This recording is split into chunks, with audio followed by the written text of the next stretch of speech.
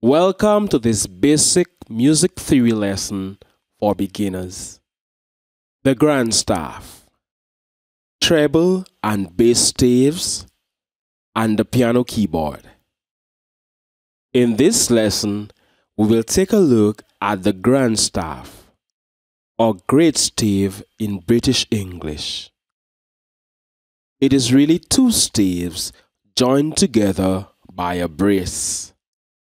Staves is the plural of staff or stave.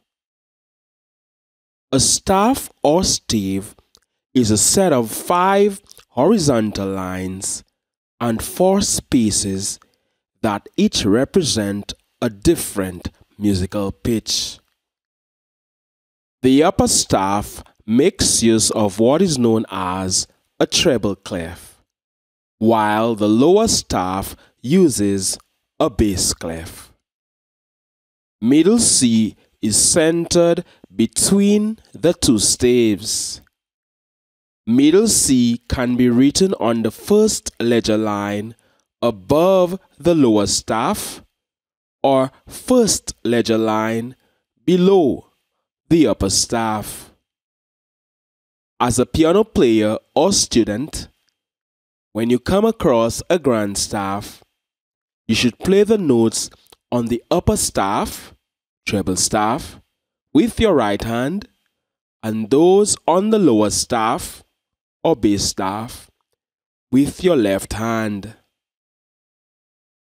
As for middle C, if it is written with a ledger line below the treble staff, you play it with your right hand.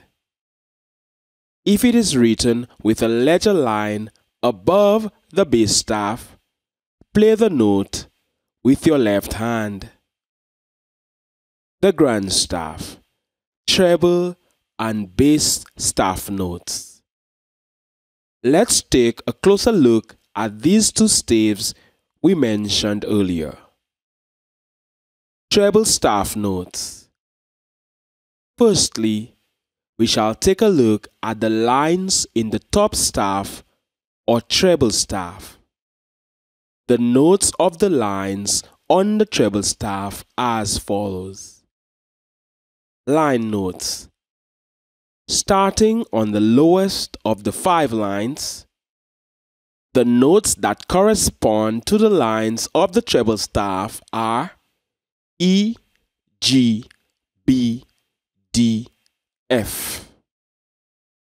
A good way to remember this is with the phrase, "Every good boy does fine."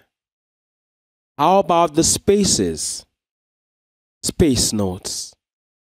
Starting on the first space, the notes that correspond to the spaces of the treble staff are F, A, C, E. It's a spelling of the word face and is easy to remember. Bass staff notes. We now take a look at bass staff notes. These notes are usually lower than middle C on your piano, but it's common to see notes above middle C. Line notes. Starting on the lowest of the 5 lines, the notes that correspond to the lines of the bass staff are G, B, D, F, A. A great way to remember this is with the phrase, "Good boys do fine always." How about the spaces of the bass staff? Space notes. Starting in the first space, the notes that correspond to the spaces of the bass staff are A, C, E, G. To help you remember, a good phrase is, "All cows eat grass." Let's talk about the treble clef and bass clef for a moment.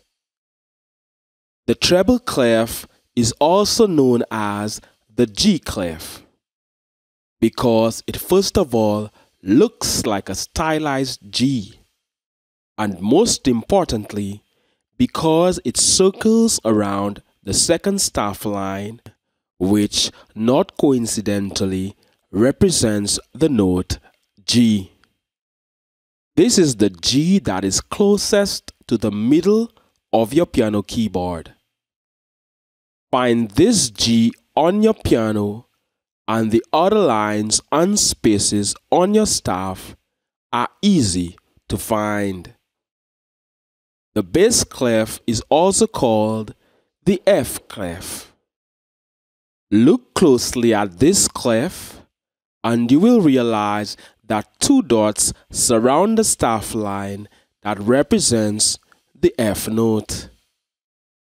To read the notes on the bass clef, simply start with the F line and travel backward and through the musical alphabet. Ledger lines.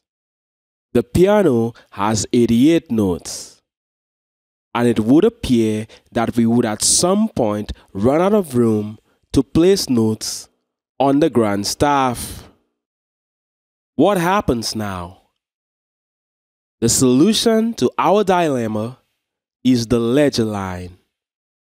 A ledger line is a short horizontal line placed above or below the musical staff to accommodate notes that are higher or lower than the range of the staff. I trust that you found this piano lesson for beginners very useful. My name is Manchas Kazabo, and my website is pianokeyboardguide.com. To learn a lot more, be sure to check out my books at amazon.com and my courses at udemy.com. They will help you take your piano playing to the next level. Search for my name, Manchas Kazabo. Thank you very much for watching. Be sure to click the like button, type a comment, ask a question, or share the video. One love and all the best.